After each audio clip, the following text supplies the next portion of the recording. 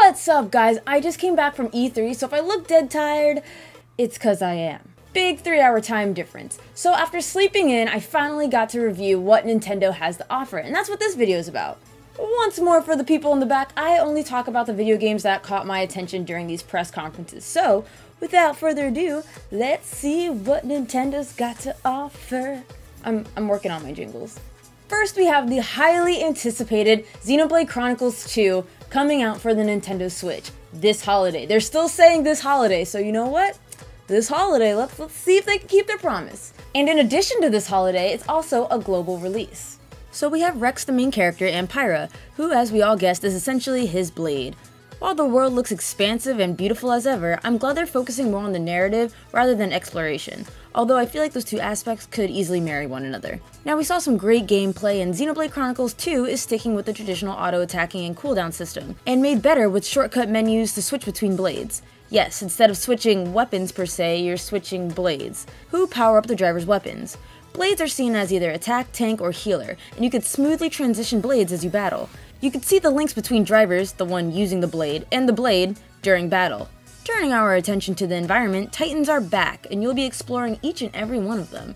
Night and day cycles, discovering landmarks, these key features have returned. There's even a new element of rising and falling tides, which can lead to new discoveries. I feel like they're really trying to cake up the environment.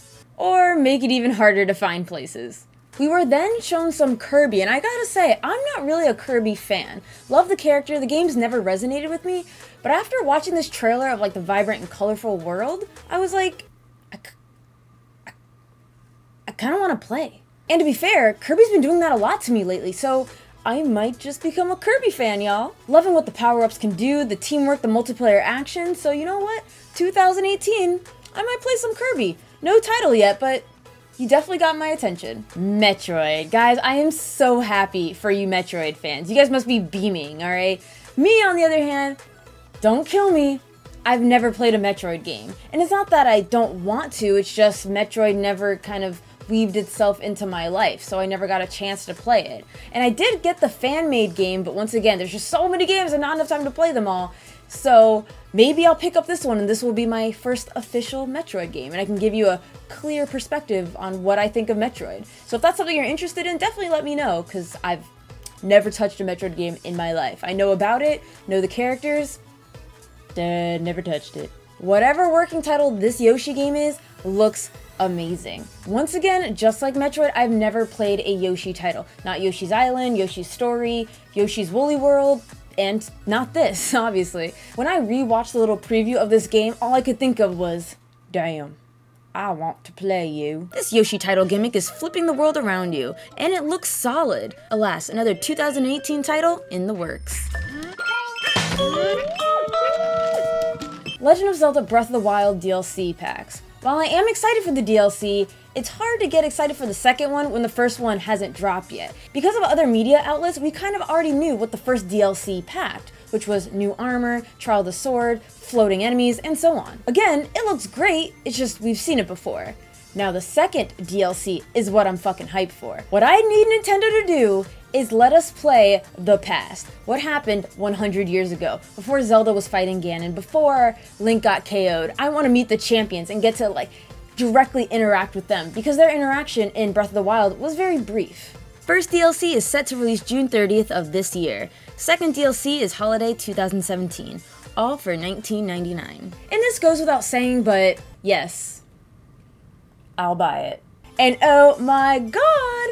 The Champion Amiibo, I am so excited for. I'm really happy that I got a closer look at them at E3.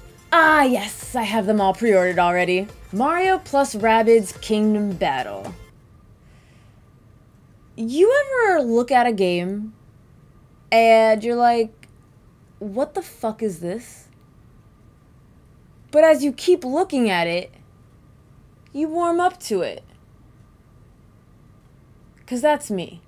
It's a tactical game. Apparently it's like XCOM games from what I've been told, but I've never played any of those. Still, this game is slowly gaining my attention, mainly because the Peach Rabbit is taking a selfie. It just cracks me up every time. But really, I find this game is something I wouldn't buy, but I'd love to go over at a friend's house and play it with them.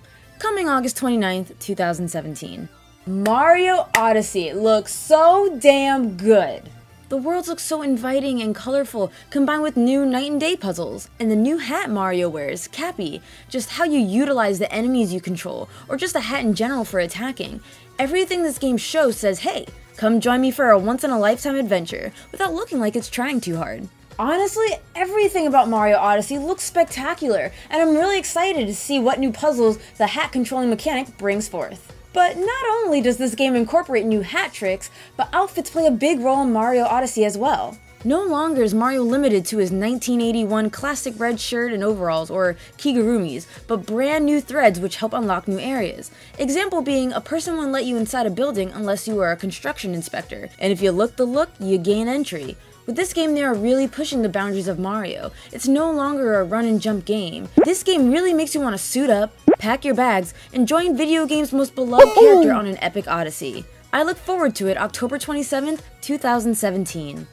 You know, I'm really loving what Nintendo's doing with its larger series, pushing boundaries and breaking traditional formulas with their larger series games. A prime example of this would be Legend of Zelda Breath of the Wild. Most can agree that this is unlike any other Zelda game in the series. It's so captivating and unreal for those who have been long-term Legend of Zelda fans. Mario Odyssey, it's kind of the same deal. While it does stick to its core in platforming, it's no longer just running and jumping. It's not just pushing through levels to make it to the next world, rather to explore and revisit this new immersive land.